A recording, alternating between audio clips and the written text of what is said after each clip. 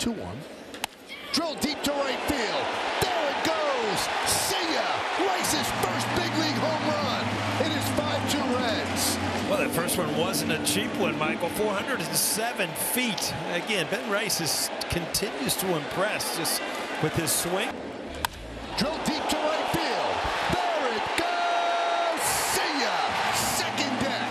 A home run for Rice. Yankees lead 1-0.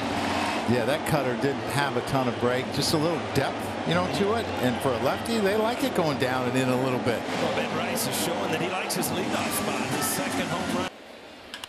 High fly ball. Right field. Abreu back.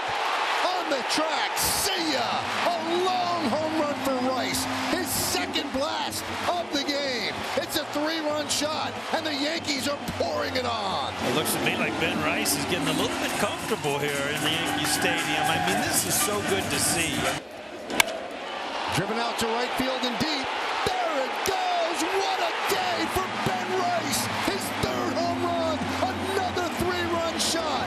My, oh my. What a day for the rookie. Curtain call. He doesn't know where to go. Drilled deep to right field. Going back is DeLuca. Looking up. See ya. A 2-run home run for Rice against the lefty.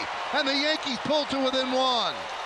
Well, the Yankees are looking for production from any other hitter in the lineup between Judge and Soto, and Ben Rice is supplying the power.